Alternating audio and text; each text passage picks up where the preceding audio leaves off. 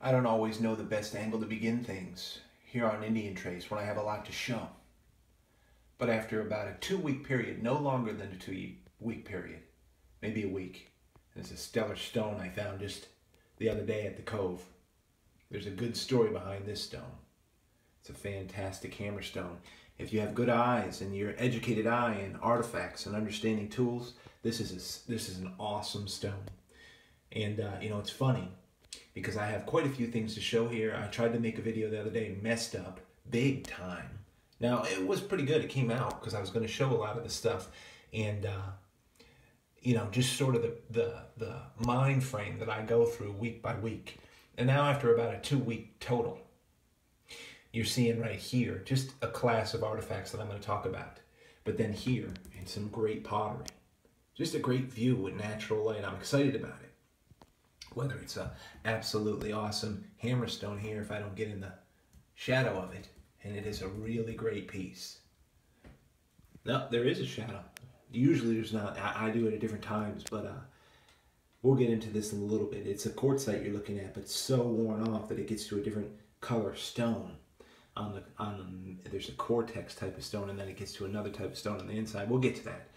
I don't want to get ahead of myself. Another group with another defining explanation.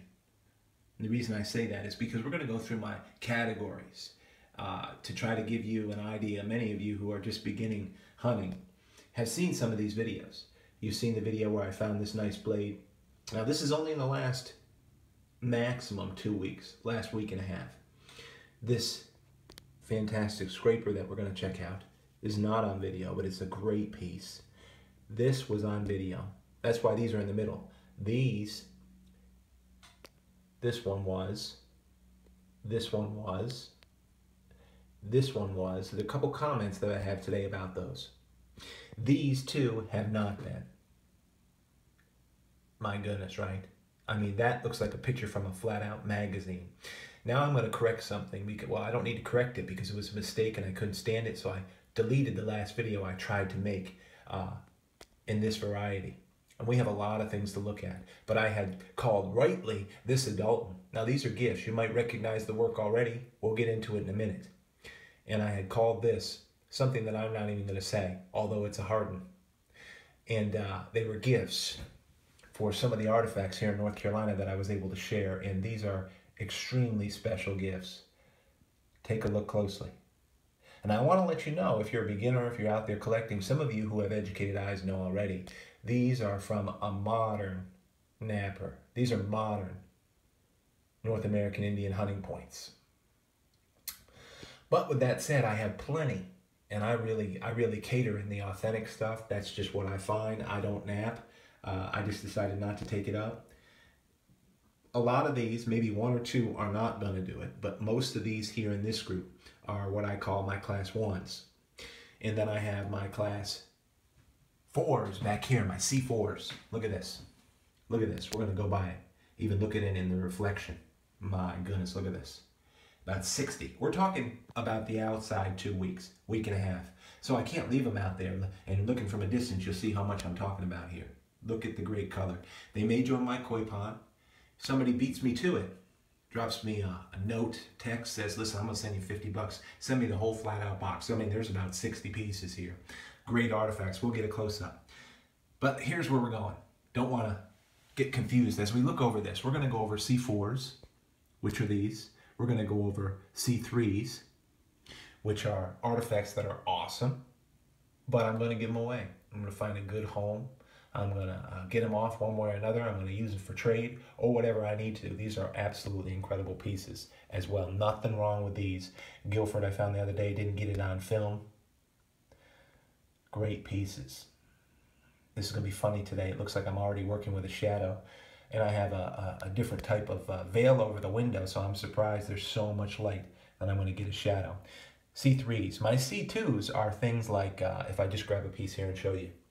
This I found at the Archaic just yesterday, and it's the base of a crystal Guilford.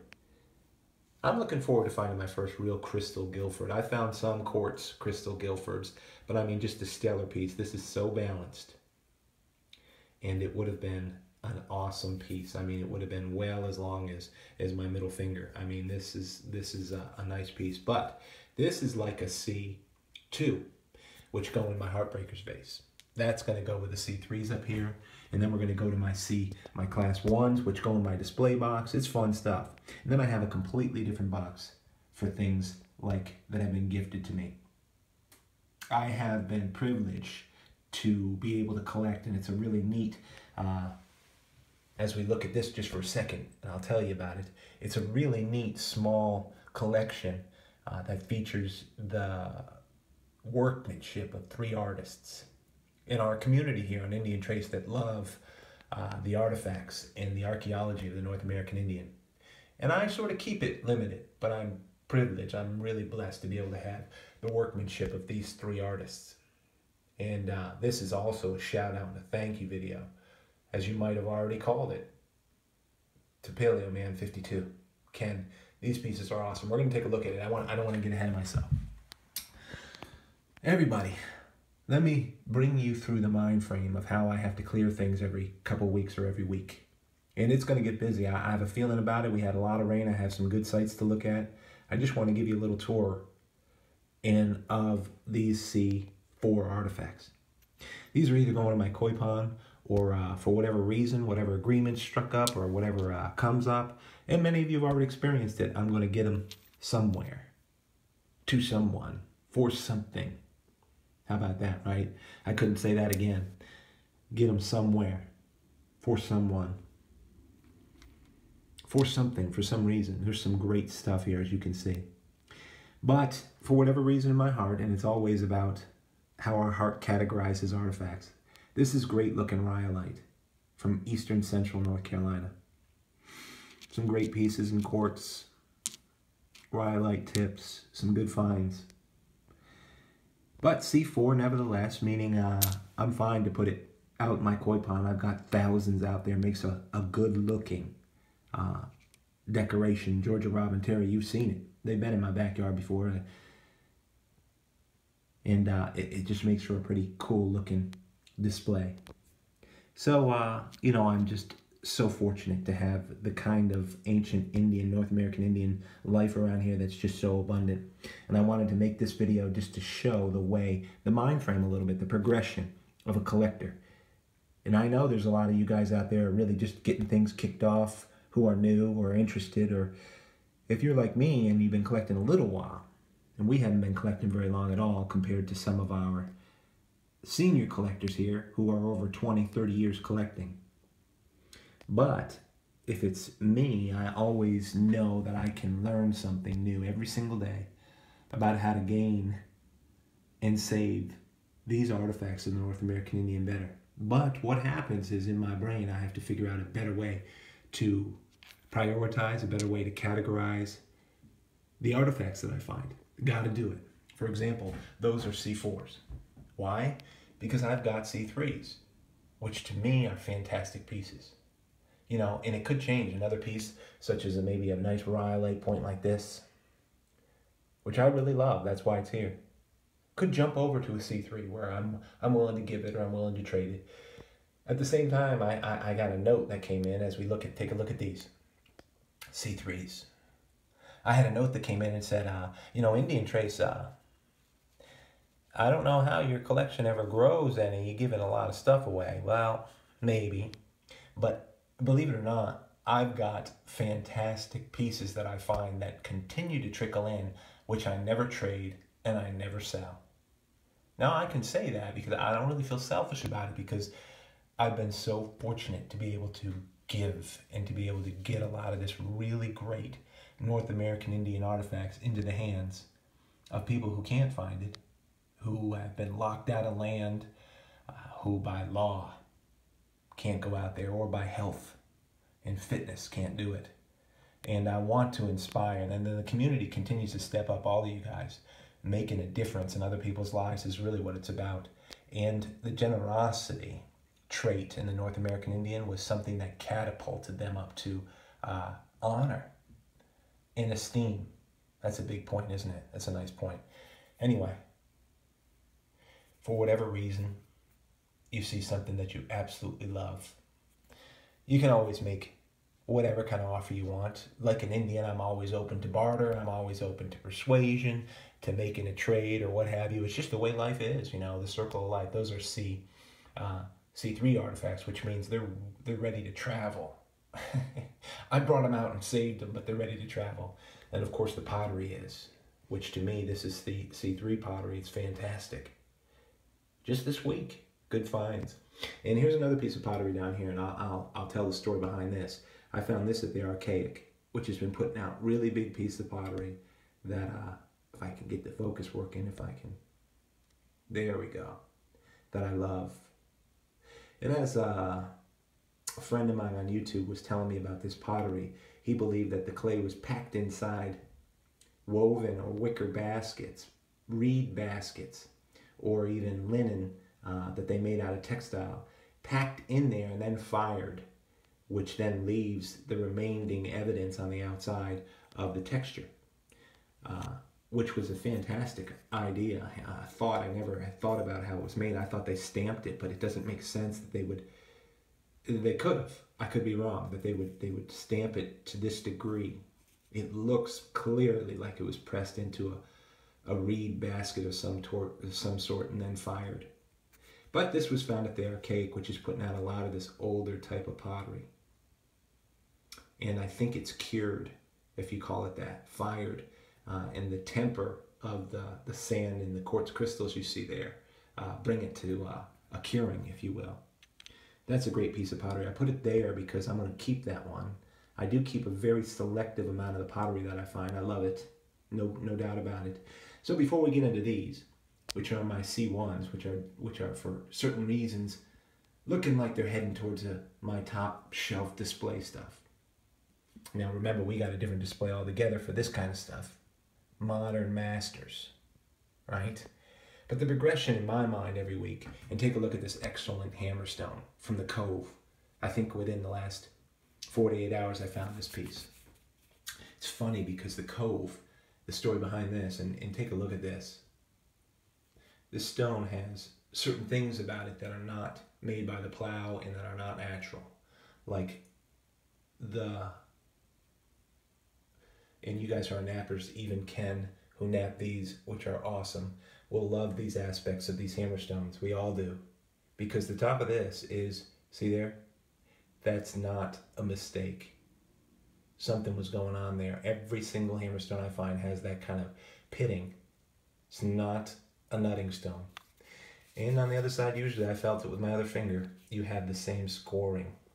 You know, I had a buddy recently who's been on YouTube, and many of you have seen his videos, and he works hard at saving artifacts. Say that he believes that billets, the antler billets that they were used to nap all of these type of points, they were re-priming them in these little pitted areas on these hammerstones to bring those antlers down to a place where they're really workable. And then of course, multi-tool wise, and we all love multi-tools, this stone is flat on the edges, which we all love. This piece, if you could feel it in your hand, look at it, has had some hard work on the base. Some hard work. Knocked a piece right off there. That's an old brake, not a plow brake. Look at this. Hard work. And then we've got work going down the edges that is just so repetitive and for such a long work zone, work time. And Rob, you made some good points. There was another point out there by good thinkers about artifacts that these stones probably were made fairly quickly, within years, if not months, because of how much use they were subject to. And they were. Which brings up a point I made in the other video that I really wanted to make on this one. Look at this edge right here. I mean, this is a working stone. If you guys know artifacts, if you know hammerstones, this is a brilliant piece. Carries a lot more energy because this is a stone that they used to produce lots and lots of little pieces of stone that they could make these out of, which were vital, which were so important. Look at these. We're going to talk about them in a second. So this stone here, and my thought was this, you know, why do we collect round stones Hammerstones. Look at the pitting on that. Great stone. Why do we collect the pottery? But more so, why do we collect all of these artifacts that we've looked at today? Why? It's not just because some of them are valuable. It's not because we just want rocks in a frame. It's not just because we love the North American Indian. I knew inherently that something else was going on. As we look at my C1s, look at this blade. Great thing about this. I'm telling a story still. I know I'm not getting lost in my thoughts. I know you'd like that right there. Some of you who haven't seen it, just unique off the back, just the way they wanted to make that. Why? Why are you interested? Why are you tuning in here? Why do we collect these? It's not just that they're cool or that they represent the North American Indian. It's got to be more than that. You're a human being. You're much deeper. We are much deeper. Let's see, which one next? Look at this too. Got this out there at Hidden Hill the other day. It was a great little point. Really great piece.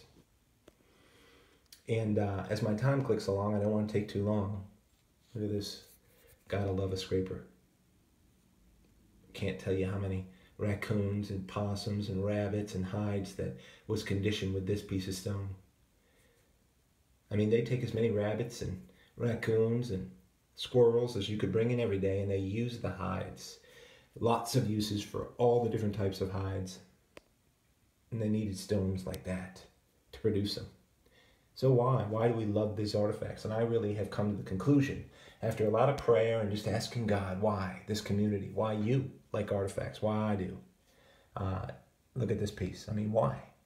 And I think it's because in terms of humanity, they represent a seriously binding need. Really, a need that binds us together, which is food, which is survival, sustenance. Without this technology, without lithics, without figuring out a way to make these armor-piercing tips, using them. I mean, whether it's a fantastic piece like this, crazy, right? Give you an idea of the size of that. For those of you who haven't tuned in, a lot of you have seen it. It's a big piece. Without this kind of technology, without being able to make these, which of course this was vital in, hammerstone like that. Don't even think it's focusing. There we go. Bringing along things like this. But without taking too long, and it's getting too long. My thought was this. What I think interests us the most, which sometimes it can't be put into words, is that we fellowship with a need that was so dire. I mean, it was either survival or extinction. Many clans of early North American archaic and paleo Indians perished of starvation. They perished because they could not attain the game. Something wasn't working. Something went wrong. Love this point. This was on film, but just to show you that's going in there. It's very thick, great base from Hidden Hill. To me, just a fantastic rhyolite piece. Nice and thick. Love it.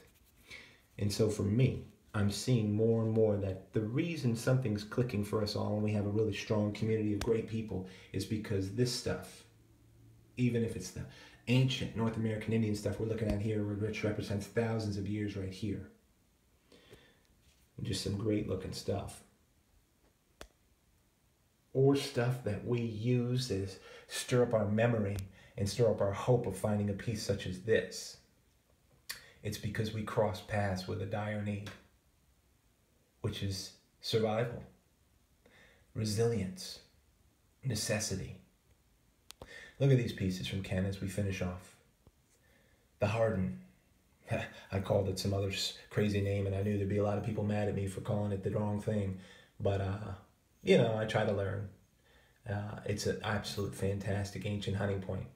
I'm sure somebody who made it, and some guys in some parts of the country, whether it's ditchwalk or whatever, actually find points to this degree. I've seen Treasure Hunter for Life find points that are just nuts.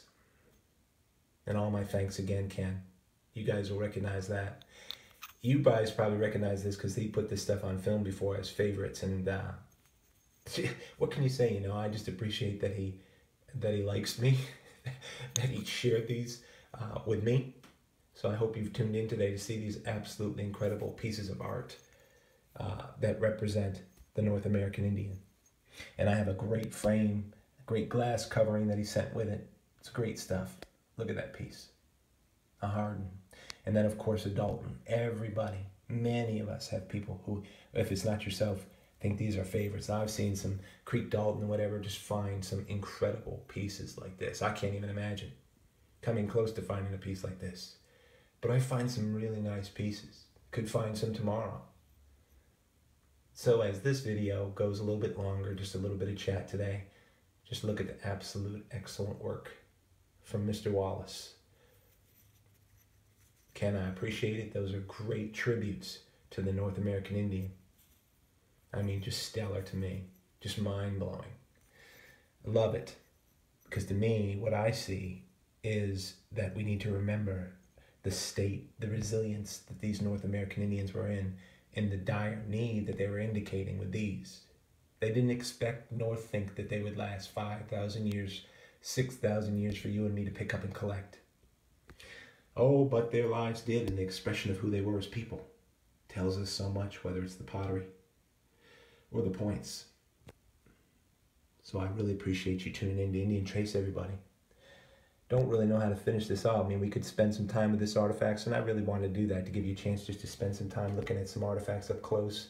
Newly found, all of this. None of this is old in terms of being found. I mean, this came in the mail this week. Sweet stuff. You can't beat that. I mean, my word. Looks like a picture in a book of the Smithsonian. Well, but from hammerstones, back to you. Look at that hammerstone, will you? Mercy. Don't ever know how a profile picture comes out. I don't know. I can't make it happen.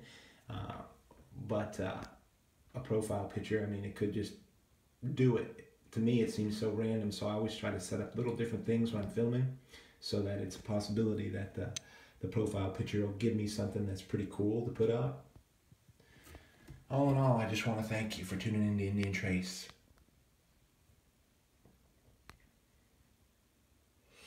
Where should I stop showing people? I'm bringing you into a world and a rhyme and reason that I have to cover every week. And some of you are just bored with artifacts who you could have turned it off a long time ago and you wouldn't have known I even said that. One of my favorite pieces this week is this one, so I'll probably stop it with this. Thanks again for tuning in to Indian Trace. And that right there, that's Indian Trace.